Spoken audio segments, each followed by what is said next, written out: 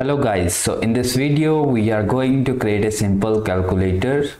So you can see the default application over here. So from the main we are calling run app, that is used for running your application, and this is my app. So we have a class my app that is a stateless widget and which contain a material app. So your app should be extending this material app. So this basically provide you some formatting and components.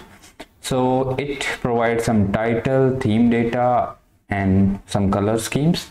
So let's change it from title calculator, and we don't need these comments. We can remove it, and it is going to home page, that is my home page.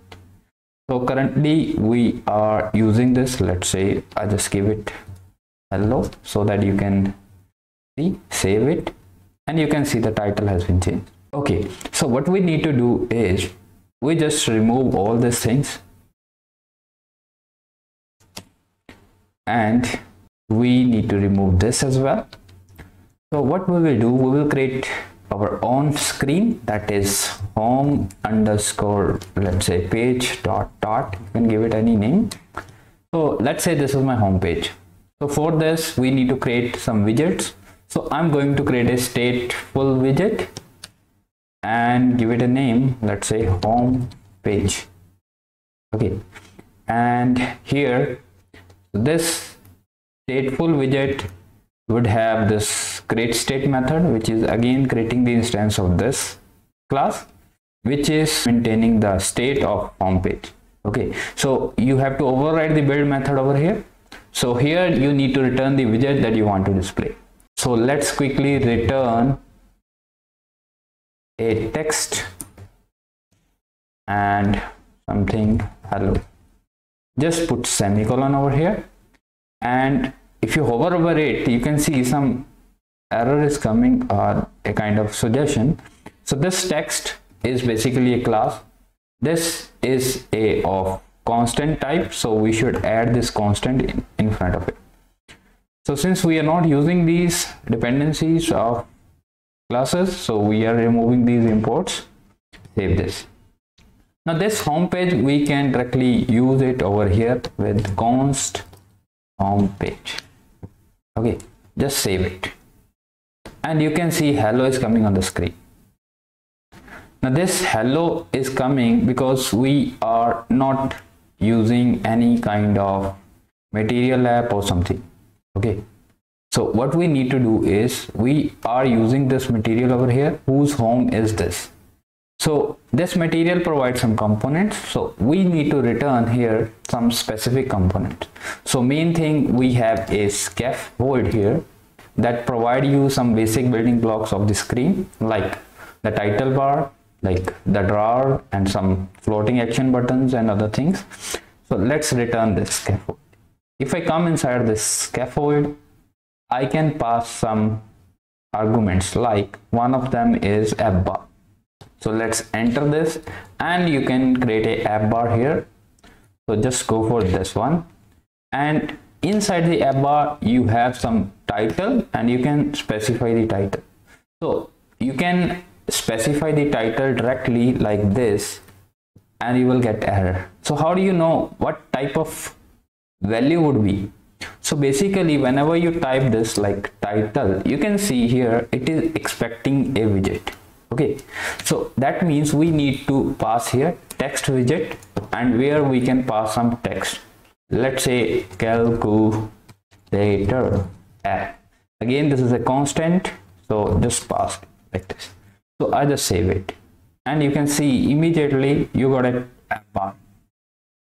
Okay, so same way this scaffold provide another component as well, that is body part, and this body is again gonna expecting widget. You can see here. Okay, so let's go for this. For widget, the simplest widget I am going with container. Container is like a division in HTML. So this container basically provides some again arguments. Let's go for some color so that we can see where it is. So basically we have a colors class which provides some constants, like one of them is, let's say, Ember. Let's go for this. I just save it, and you can see this body is occupied the whole space. Okay, now what we need to get data from user. So this container can hold some things, so it can have a child. Okay, now you can see this child is again expecting a widget. Let's go for this. Now we need to have multiple childs. In order to handle that multiple childs, we should go for such kind of widget which can handle multiple childs. So we want to display, let's say, top to bottom. So for that we have a widget column. So this column basically can have children. Okay, so that means we can have multiple widgets inside it. For example, we want to take input from user. For that we have text field, and if you save it, you can see one text field over here. If I tap it, and you can type something like that. Okay, now there are different properties of these text fields as well. So let's go back to text field and just go for this. So we have one property, decoration. Input decoration. Yep, here it is. So here you can define some borders, and this border requires some border. Let's see it. So we can go for input, let's say outline. There is one input border. We can use this. If I save it, you can see immediately one line over here around this text field.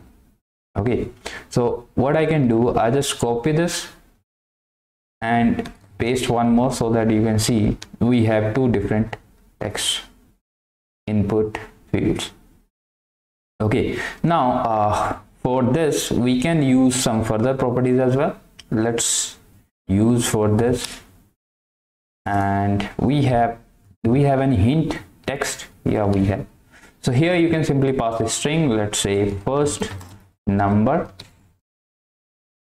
and since we are not taking anything dynamic, so just put it const over here, and I just remove this one for the time being. So since everything is constant, so we can put it here. Okay, now you can see this is a hint, like a placeholder in HTML. Okay, so this is fine. Now same way we need another text field as well, but before that, if you need some space in the top, we can have another widget, that is SizedBox. So we need some height, let's say some height of 10 pixels, and save it. So you can see some space over here. Now the thing is, we need little space around this. So you can either specify margin around this text field, or you can add padding to its container. So that is your choice. So we can go for this padding, and for padding we have to specify. I'll just show it to you. We have edge insets. So let's go for edge insets dot all side.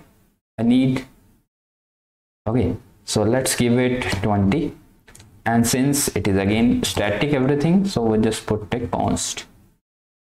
Okay, now seems better. Later on you can remove this color as well, that's not an issue. Let's comment this, and here you go. So this is fine. Same way we can create one more text field in order to take second input, that is second number. Here you go. So we need a little space between these, so I just copy the size box and put it over here just before the second text field. Now we need some buttons. So for buttons we have different widgets, like one of the widget is MaterialApp button, and you can see this is required one property, that is on pressed, so which takes one function. Okay, so now this is not a constant, so we need to remove this constant from here, and you need to add it separately on all the constants. but you cannot add it on dynamic values. This on press is not a constant, so that's why we were getting this error.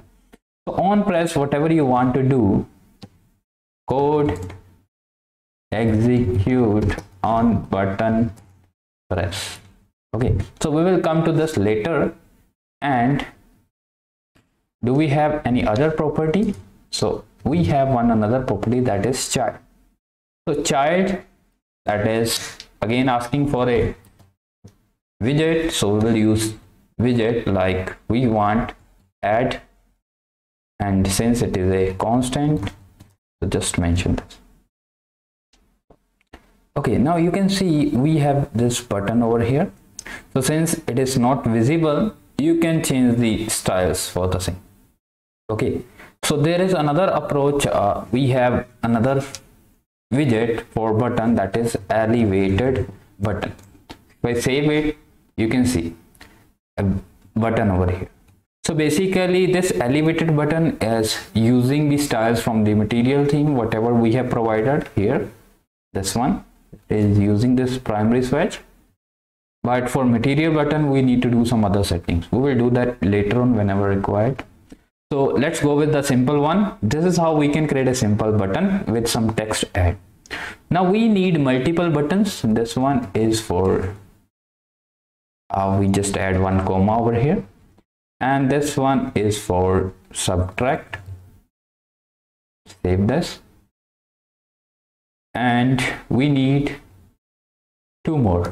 Just copy this, add comma, paste this, add comma, paste this, change this from subtract to, let's say, multiply, and divide. Save this. So we got these 4 buttons, but I don't want to display these buttons like this. So we were using the column widget. That means on one line you will be able to see one widget. Now I want to see these widgets in horizontal direction. So for that, instead of using these buttons directly, I just cut these buttons from here, and I will create another widget, that is row. So this row need to use this children and paste it. Just save it. Now you can see all the buttons are coming in one line. Now to arrange it in a proper spacing, we have some properties of row as well. Let's use main axis alignment. So it takes main axis alignment dot. Either you can put it in the center like this, or you can use another constants like space evenly. So it will automatically manage the space.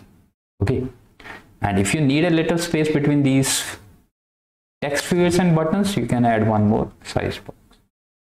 I think that's all. Now you can see we need the keyboard that can enter a number. So in order to do that, we need to use one more property here, that is keyboard type.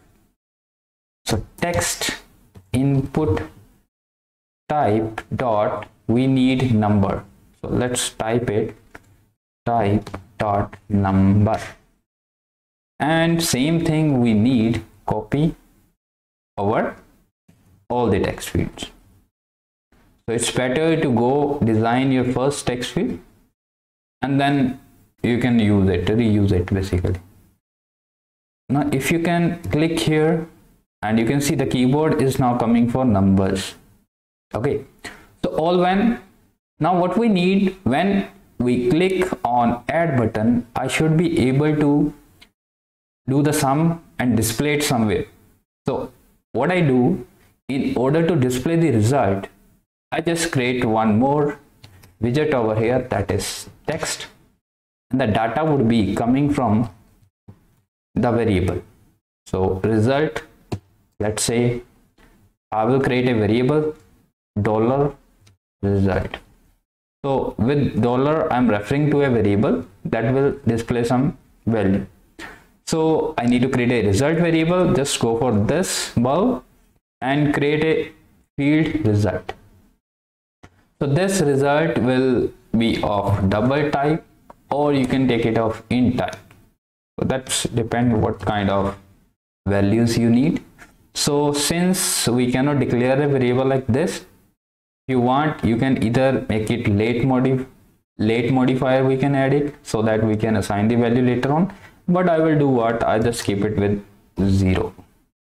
Okay, and what error you are facing, make sure you don't add the semicolon here, just save it, and immediately you can see the result over here, that is 0.0. One more thing, I just add little space over here, copy this, come before this, paste it, and if you want to make it a little bigger, we have the style. Just use the style property and assign a object of text style, where you can again pass some values like size, that's font size, let's give it 22, and font weight is there, that is font weight dot bold, and I think that's all. So since these properties are constant kind of thing, so we just add this constant. It's fine now. Okay, now we left with only the addition and these operations. Okay, so let's go for this add first. Here we need to get value, let's say 4, 2, and when I click on add, it should do addition. So we are not doing anything. So first of all, how to get this value entered by the user? So in order to get the values from this text fields, we need to add one more property, that is control. Okay, so for that we need to create controllers first. So let's create controller on the top here. So we can remove this property now. We are not using currently any iOS specific widget. Let's create a variable, let's say final text, there is editing controller. First one is first controller is equal to text editing control. Same way we need one more controller for the second one, so that we can access second values as well. So just simply go to this controller of text field and simply assign first controller. So we are facing the error.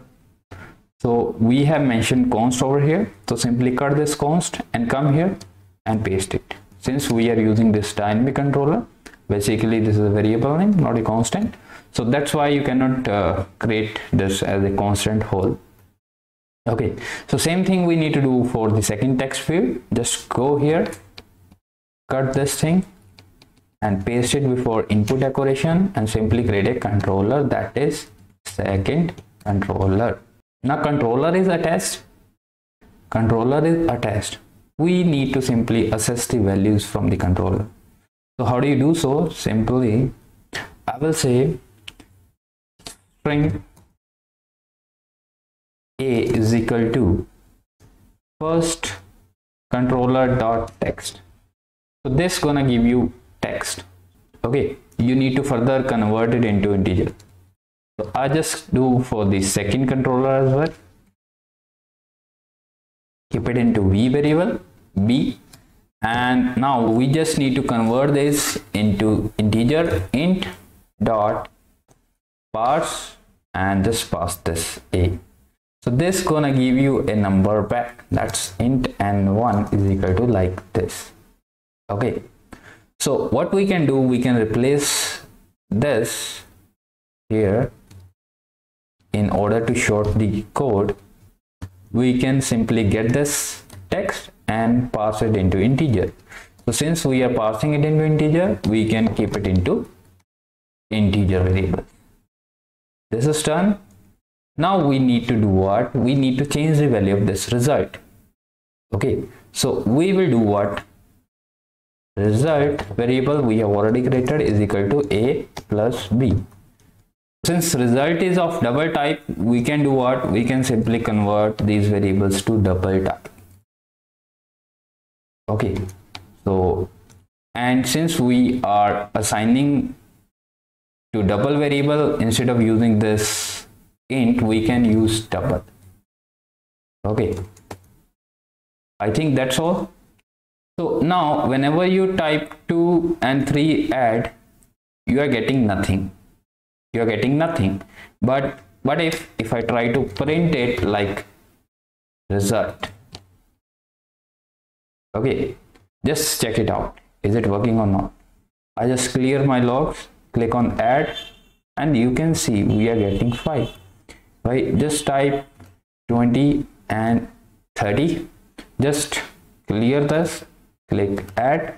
I got 50. So that means this code is being executed, but the values are not reflected on UI.